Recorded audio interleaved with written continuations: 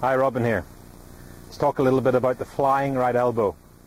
You hear this expression a lot, where the elbow flies in the backswing, the club shaft gets steep, perhaps get across the line. Some players will come down steeply on it, some people will compensate, but quite a difficult position to hit consistently good shots from. Now, when most players are trying to fix this, they're very much focusing on their elbow. They're trying to keep their elbow in front of their body. And yeah, sure, this can work.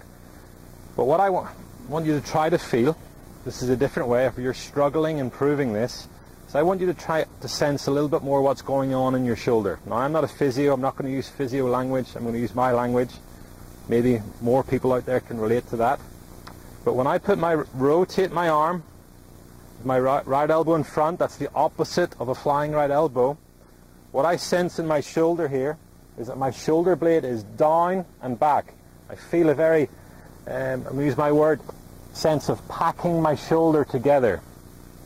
Now for me, when I've taught and helped players who've got this fault of their flying right elbow, and I've explained to them a little bit more what's going on in the shoulder and the feelings they should get in the shoulder, I've had a lot more success.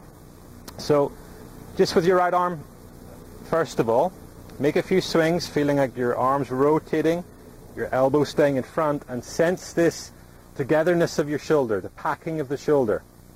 Become aware in your shoulder, not in your elbow. And then when you go ahead and make some swings, I want you to sense the same thing. Even at address, you can feel a little bit of a packing of the shoulder, and then try to maintain that all the way to the top. Packed. You see I'm probably a little laid off now rather than steep and crossed over. And then try to maintain this same feeling in the shoulder coming down. That's going to keep your elbow in front, stop the club getting steep. So it's just my way of helping people who've got the flying right elbow. I feel sometimes being more aware of what's going on in the shoulder rather than the elbow is an easier way to fix it, and I've had a lot of success with that. So if you're struggling with this, definitely give this a try.